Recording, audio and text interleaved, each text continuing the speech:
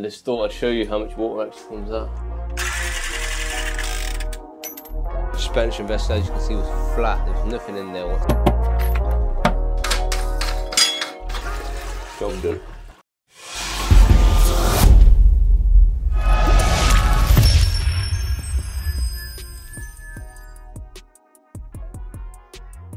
Assalamu alaikum guys, and welcome to another version of Plumbing and Heating Live 6. Now in this video there's 3 different clips. You can go down to the description box below, and in the description box you will see what different videos that I have, and you can fast forward to each video whichever suits your interest. And the second video is a part 2 of a video which I did in my last Plumbing and Heating Live. It was in regards to a 100 litre Ariston unvented cylinder. Yeah, bit of a tongue twister that one. So in that video I showed you guys how I approach piping up a cylinder. So I showed you getting my spirit level out and putting the lines and how I prepare it and clips and stuff like that. But in this video, it's the more interesting part. I believe you guys enjoy watching this bit. It's me physically piping it up. So cutting it, measuring it, soldering, bending and stuff like that. So if you haven't seen the previous video, go back to my other one, have a look at that, and you will realize this then makes sense, and hopefully you can see how I approach to fit in these cylinders. The third video is a boiler repair. It's a Vaillant boiler, I believe, and they had issues with the pressure. So I showed you how I diagnosed the fault and then ultimately how I fixed the fault. In and around these videos you're going to see a few TikTok videos. Now they're not the full version, I've had to take the music out due to copyright. So if you want the full experience, head over to TikTok, follow me over there. I post every single day, just random things, boiler repairs, plumbing, you know, all of that. Okay, just before I go, a message to everybody. So at the minute, I know I make these YouTube videos to help you guys out, but I've been getting a lot of you guys going onto my website, I think. I mean, getting my number from WhatsApp and directly messaging me from there and saying, look, I'm stuck on this, I need help with my portfolio and stuff like that. Now, without offending you guys, I don't have time to get back to everybody who messages me. Look, if you need my help, just head over to my Instagram, message me over on Instagram, or use my social media platforms. Message me on WhatsApp and stuff like that. I primarily want that for my customers. And if any of you guys want me to work for you, just so you know, I don't work outside of Coventry unless it's a really big job, because I've been getting a lot of job offers and stuff like that, Birmingham, Leicester and stuff like that. And yeah, so just so you know, if you're in Cov and you want me, reach out to me on WhatsApp or use the website form. If you just want help in regards to, you know, advice or anything like that, you know, reach out to me on Instagram. But yeah, I just thought I'd put that in this video because recently I've been getting a lot of you guys message me, and I don't want to be rude by blanking you guys off. So this is just for you guys.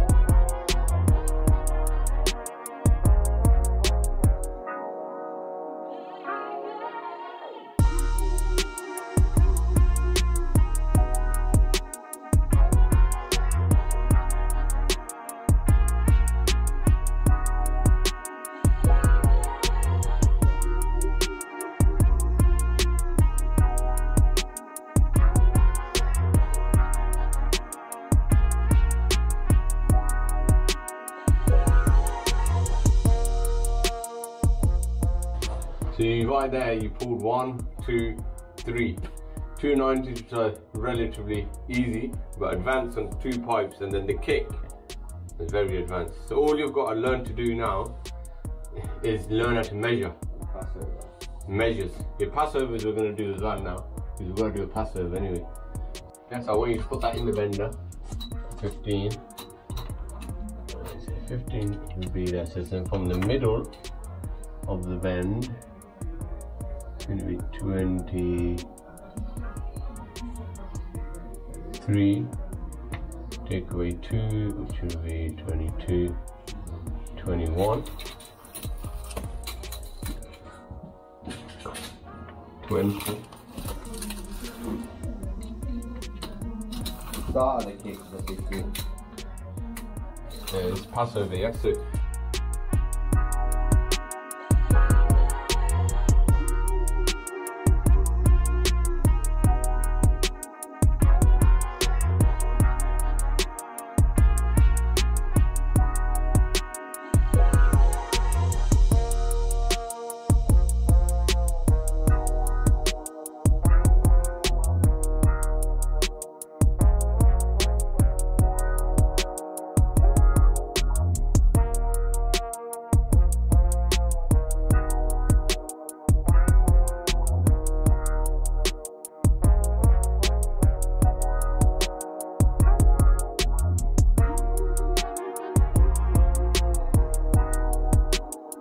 that's nice.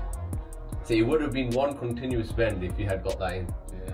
And then we would have put the kick there. That would have been crazy. That would have been a mad one. Yeah, so that's done.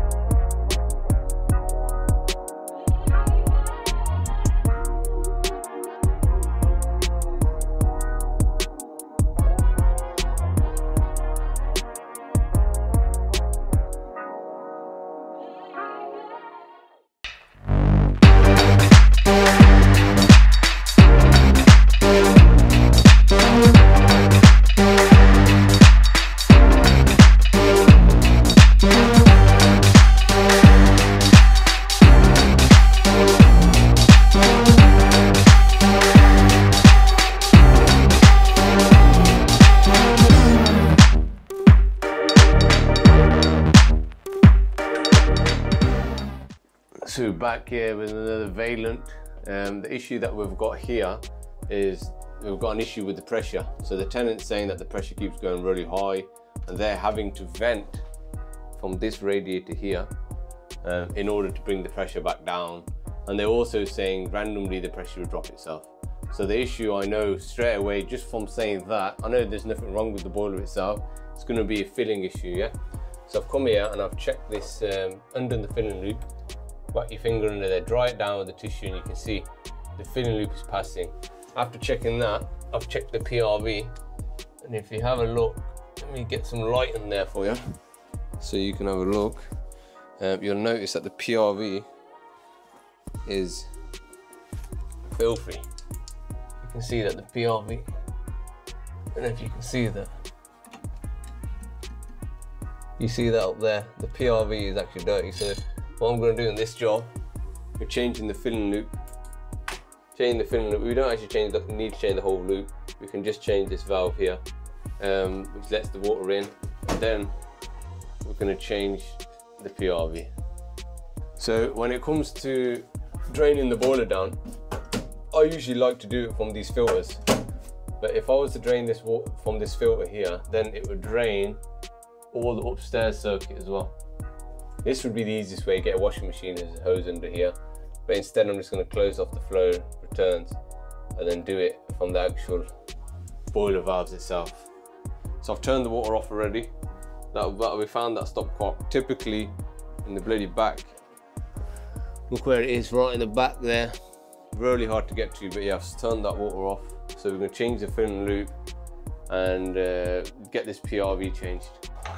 Right, first things first, let's turn the water off from here.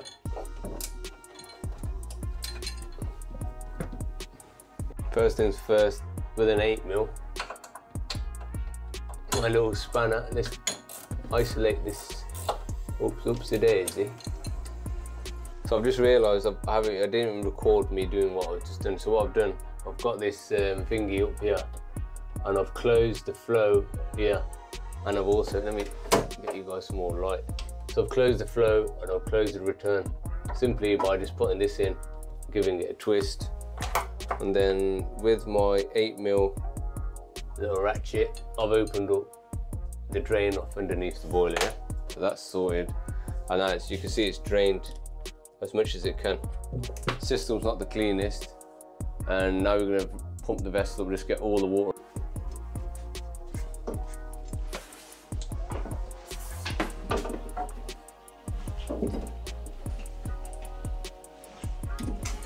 That's on.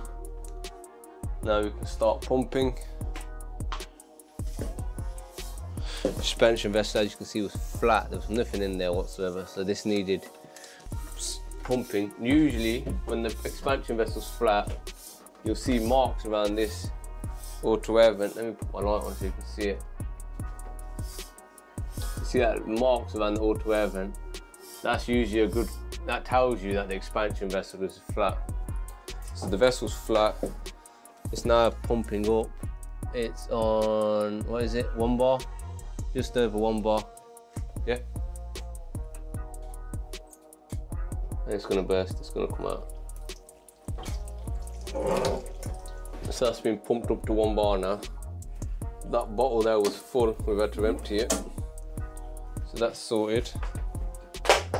Now, get a bit of fairy for your leak detection to make sure that this pin up here is not leaking, yeah? So let's get a bit more there.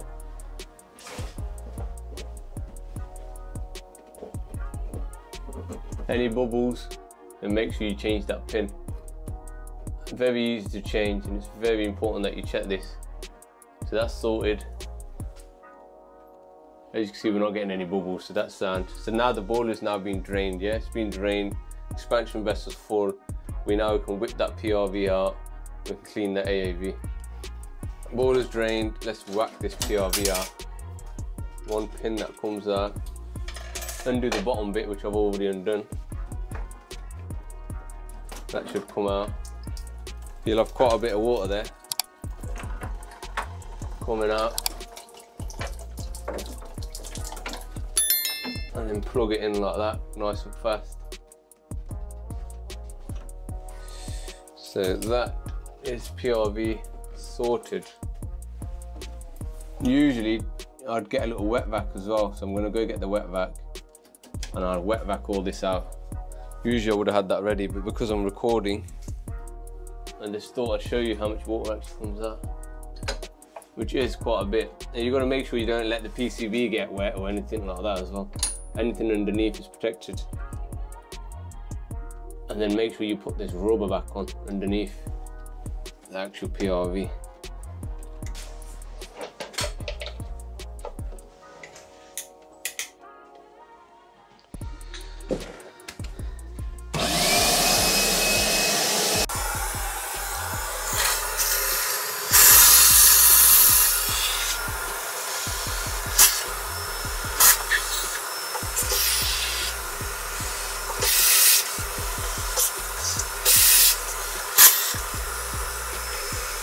So I wet vacuumed it out. Another thing you guys can do with these Vaillants, you can take that screw out there. You see that screw there? If you look under here, there's a screw right there. If you take that screw out, it will allow a little bit of water to drain, and you can drain it out through there. But I always just like to get a wet vac, clean it out. It's faster, more efficient. So that's done. PRV's been changed, auto air vents been clean, expansion vessels now recharged. So the boiler side is done. What I've got to do now is just change this filling loop. Now in the van I haven't got one of these isolation things, yeah. I've only got an isolation valve with the screw point in it, and I don't want to put that. So what I'm going to do is change this whole filling loop. I'm going to use this filter to drain it down. Well, before I do that, let's just turn these back on. So I've closed the drain off. Now it's turning this back on. That's how you know the air vent's decent. You probably didn't hear it, but I heard gust of air coming out of that air vent. That's why you should always clean that air vent. Whenever you're doing any work in expansion vessel or draining down, clean the air vent. So the easiest way to drain would be, because there's no drain off here, and if there was, to be fair, I wouldn't use it. This is the easiest way. Just get this filter ready thing off here, and get this on it. Washing machine hose. If you see my videos, it's one of my most used hoses.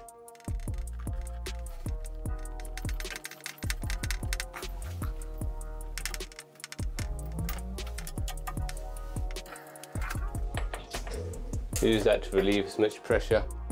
Straight into the sink.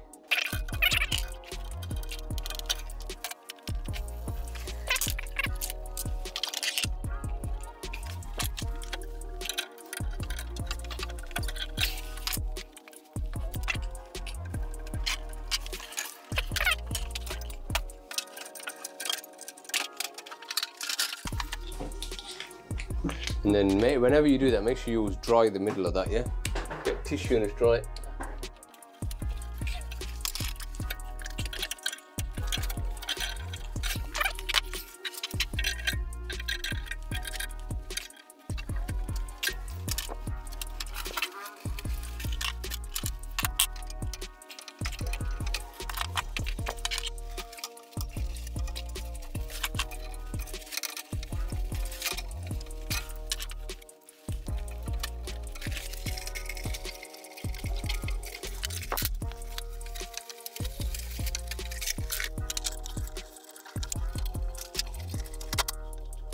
So it's all connected, everything's isolated again now. So let's put the pressure into the system.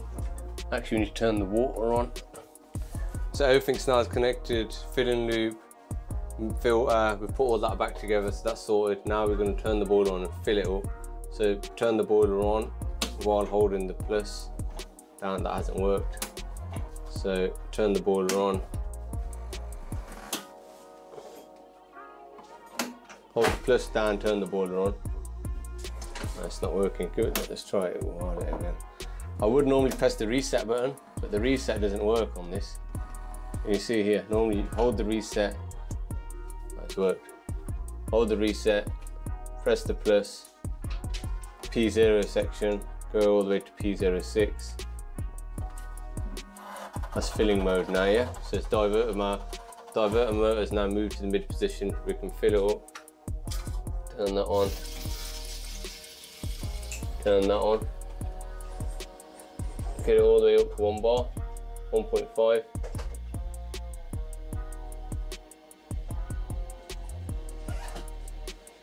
.1516.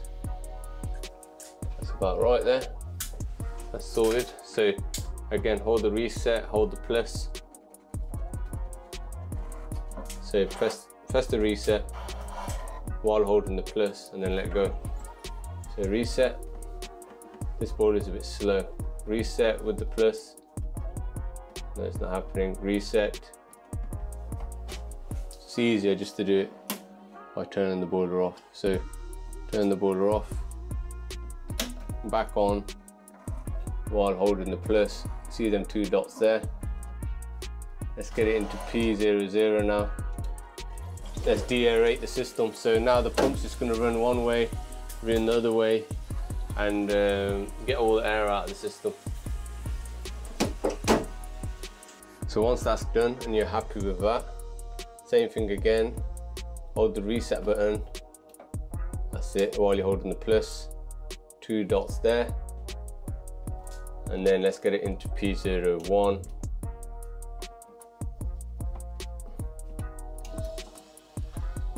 Let's get into P01 and let's check the ratio, CO levels. So we're checking the flue, the combustion readings on here through the flue. It's 9.0, 8.5. So the ratio is 0.009, bang on. CO levels are fine.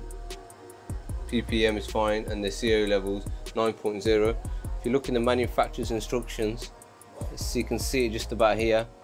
Case after 5 seconds with the removed, it's meant to be 9.0. Yeah, plus or minus 1, so that's bang on. And then it tells you what it wants on the CO, so it's minus 250, and also the ratio. Yeah, so that's bang on there. So while that's happening there, while it's on max now, I'm going to do a gas rate.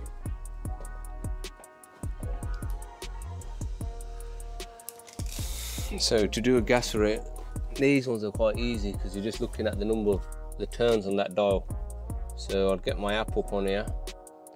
I use the backseat toolbar out, it's the easiest thing to do. I'll wait until it goes there, set Imperial. I'll wait until it gets to that number 3 and start there.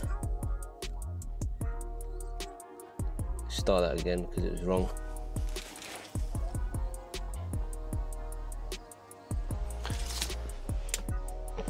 So I'll wait now for the gas rate till it goes to that bottom bit there where it says 0.5. Once it gets to 1.5, I'll start it. So I've started it right now. Now I'll wait till that dial goes all the way back round, and then I'll press stop and get result. That's the easiest way to check the gas rate, to see how much gas this boiler is consuming.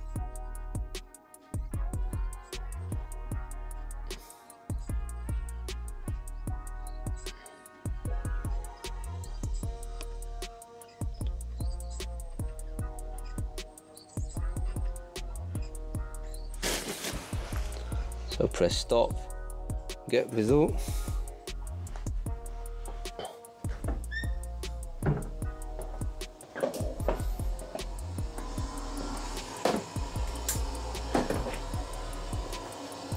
So if you have a look underneath the boiler, this is the Vaillant Ecotec Pro 2, and you can see the ratings on here.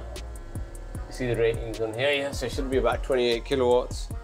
And if you have a look here, you just about see it, but I've got 28 kilowatts gross, so that's bang on there. So the gas rate's fine, the CO levels are fine. We could check the minimum now as well. Same way to check minimum, hold the reset. Didn't work this time.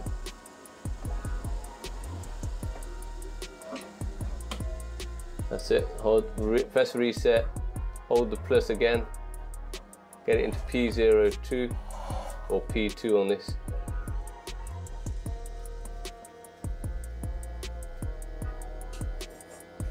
And the same thing there, we're just going to check the ratio, but on this one what we're mainly looking at is the parts per million on this one, and the ratio is fine. While we were doing that, Curtis was filling out the service and maintenance form or the boiler.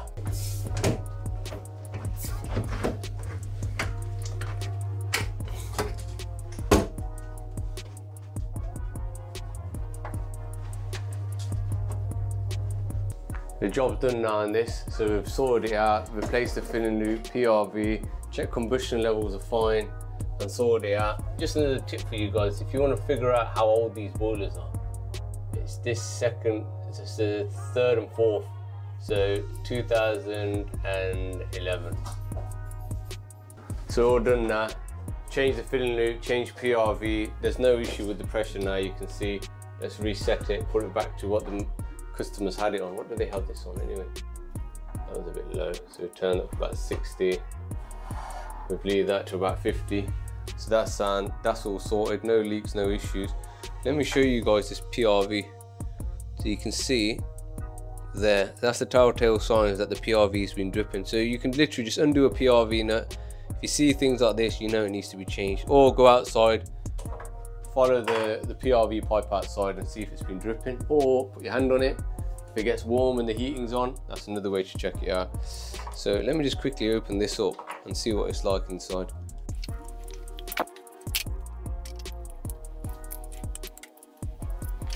So you guys can see here, that's why it was leaking, because the seating is so dirty and in there. So if you guys haven't got a PRV, what I could have done was just took this PRV out, and I could have just cleaned that seating there with like a flathead screwdriver, clean this out, put it all back together, and then this would have been fine, as long as there was no issue with this spring, because I've done it before and it still leaked, and I realized that the spring has lost its tension.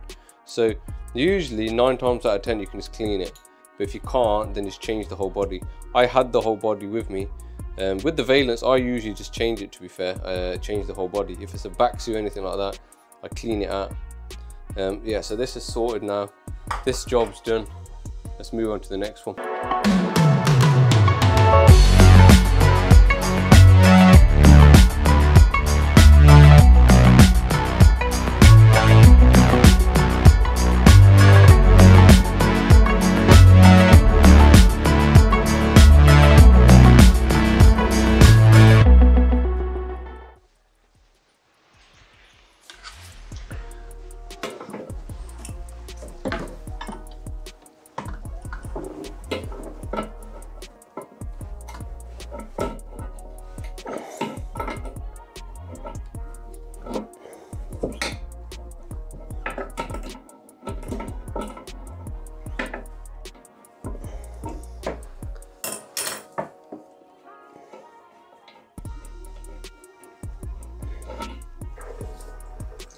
You have a little bit of water come out, but not a lot.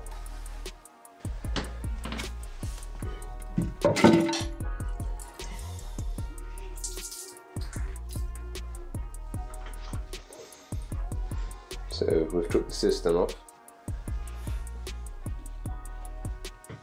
A little bit of crap there, nothing to be concerned about.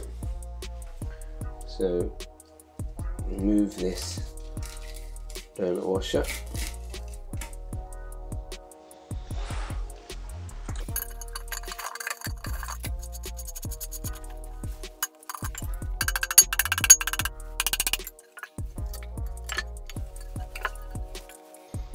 Have a look inside.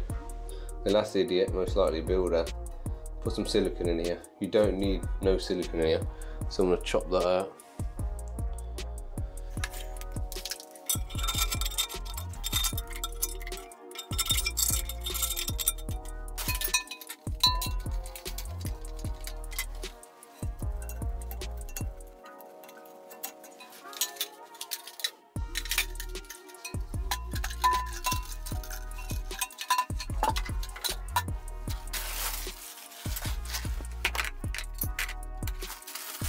Before I put it in, just to let you know, no silicone is needed. As you can see, it's got a rubber washer underneath it. This is all we need to suffice a good seal, and nothing else is needed yet.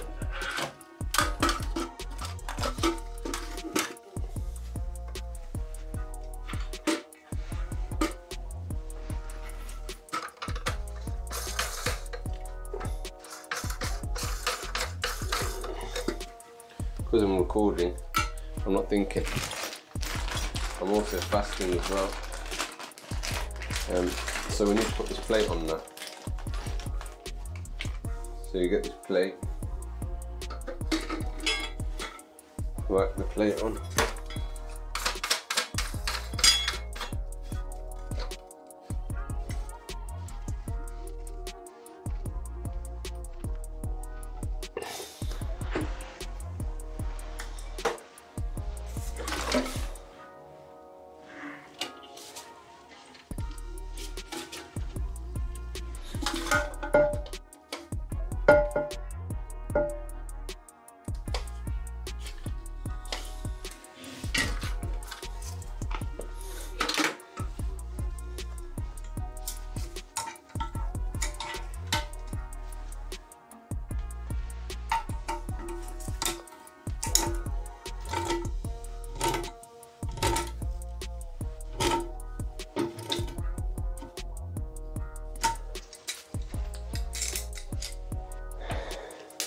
Nice and tight, but not too tight. You go too tight, you're going to snap that. Remember, it's plastic on plastic, yeah? So that's sorted. In here, I get my rubber washer,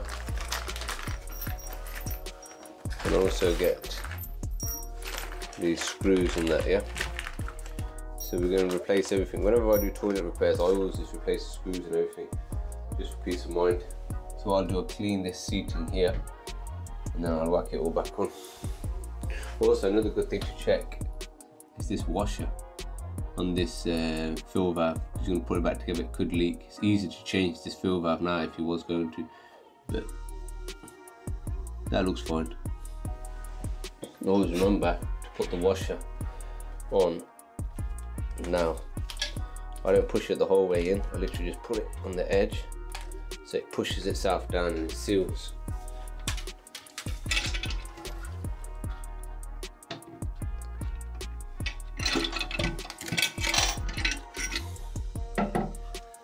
This is always the trickiest part.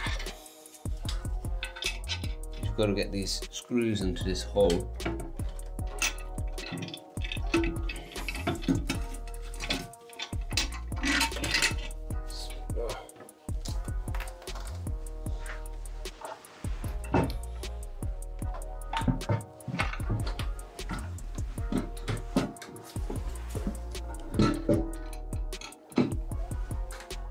Nice.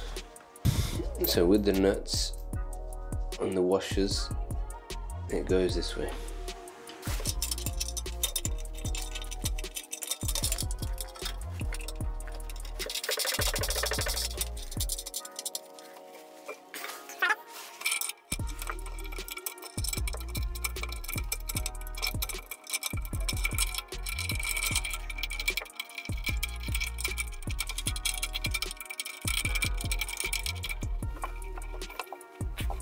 Whenever I'm tightening, I'll always tighten one side first, and the other side, and keep going back. 1/4. It's nice and tight.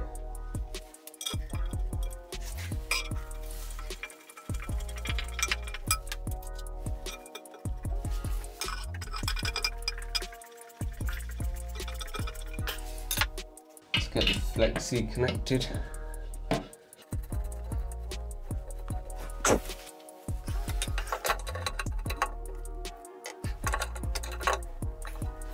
Let's change the push button, because there's going to be a different mechanism here, so we've got to change it.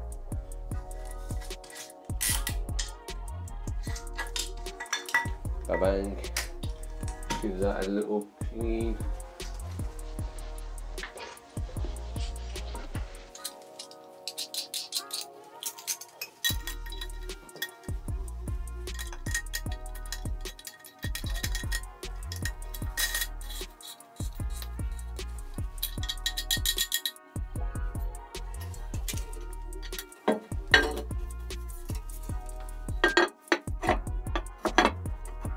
I've just turned the water back on.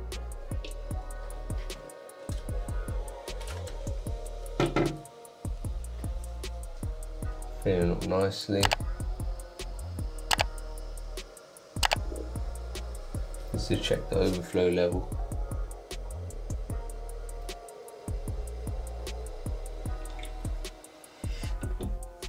Needs to core a little bit higher. This is the main thing now, is the flush test. Flush it, have a look if you've got any leaks. If you have, sort it out. I haven't.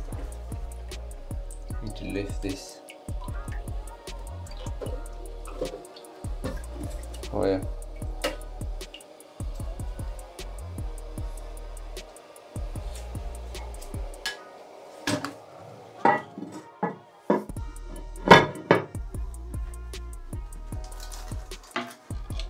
Check down here for leaks.